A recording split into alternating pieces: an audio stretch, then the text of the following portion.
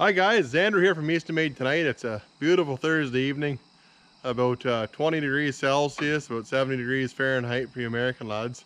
What we got behind me is an SS424 skid steer splitter. This is a little bit smaller than the great big skid steer splitter we built. We started making back in January. The bigger machine, the SS524, it's based off our 2228 model. Works really good, big wide wedge on it. This is more for a guy that doesn't have a skid steer that's quite as heavy to be able to run that. So what this is their 1222 turned upside down.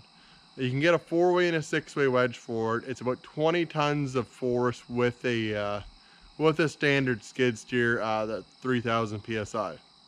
So with this machine too, with this skid steer attachment, it's a little bit quicker than the 524, just because of the smaller cylinder. It's kind of a sacrifice, so it's kind of a toss-up whether you want more power of the SS524 or the speed of the 424.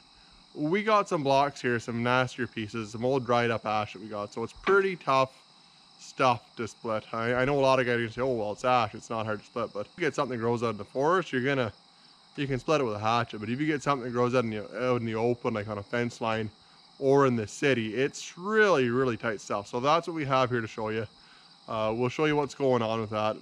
This uses a normal skid steer mount plate, like a standard skid steer mount. It just plugs in your auxiliary hydraulics. You don't need high flow for it.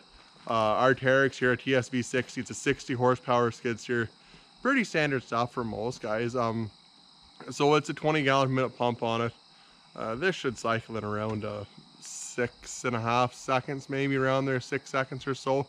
If you do have a high flow machine, if you have a machine that has high flow, it's going to be significantly quicker than this. Some of those high flow machines go right up to 45 GPM, so you're almost double the speed.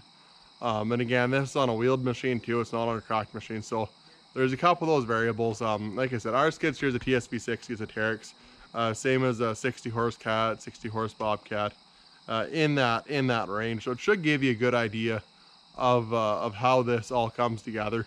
To do it out of high flow, you just have to have the quick couplers for it. And as long as you specify that when you order it, we can do that for you. The other nice thing about these skid steer machines is that the wedge floats. So you can go up to a piece of wood and it actually more or less self-adjusts. So you can adjust the wedge and set it where you want it easily. Where a lot of them will be like a fixed wedge, so you're kind of stuck with where you set it is where you have it. So it's just a little nicer setup. And you can see the beam on this is the same as our other beams, the same as our 1222 beam, the same as our 2228 beam. It's a 1 inch thick, 8 inch I-beam. So this is as heavy of a beam as you're gonna find on any log splitter. If you have a bunch of savages, if you have a bunch of animals that work with you, which a lot of guys do, I can honestly attest that I may have a wee touch of that in myself. So if you have guys that are hard on equipment, this is a skid steer splitter to buy, because they can beat it, they can bang it. They're not going to hurt it. So that's one thing to consider when looking at these things too, especially on a machine-driven attachment like this, or machine-driven splitter. Like if you have a normal splitter, you're running it by hand, right? So you're able to manipulate it, turn the block, and read the wood, do all that kind of stuff. Where when you're sitting on the cab of that skid steer, you don't have a choice. You have to have an attachment, a machine that's heavy enough to actually take that abuse, because you don't have a choice when you're in the cab. You can manipulate it a wee bit, move stuff around, but you really have to have something that's really strong, really rugged, that's going to work for you in this particular application. We're going to block up some wood. Like I said, it's probably around 5:30, 6 o'clock at night. So I don't know if we're going to be able to get all this video done in one night, or if we're going to have to go back at it tomorrow. This is finally when we've kind of got some time to, the phones calm down a wee bit, which thank you very much, guys. Like you guys have been great. All the customers, all the phone calls we get, like I love it. It's great to hear from everybody and everybody's different stories and how they're set up doing things.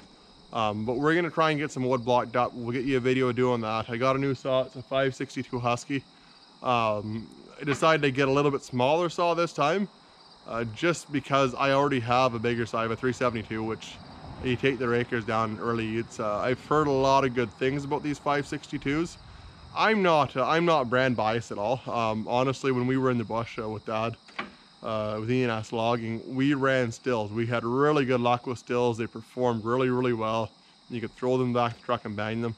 The Husky, my 372, hasn't been quite as good as that, but it's been pretty reliable for me. So I got another 562. Anthony Timmerman's the local guy that I bought it off of.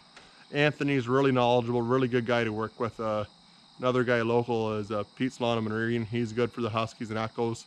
But I figured I'd just give this a try and see how this saw works out. I don't need a bigger saw just because I kind of wanted something I could go into the bush with and clear trails out and just for hunting and outdoor stuff. So that was kind of the plan with that. But anyways, we're gonna go ahead. We're gonna get some of this wood blocked up here. We'll show you what we've got. We'll show you the machine running, the saw run. We'll try and do a time lapse to kind of show you exactly what kind of time frame you'd be looking at in running one of these. And we'll go from there. Any questions, please ask, guys.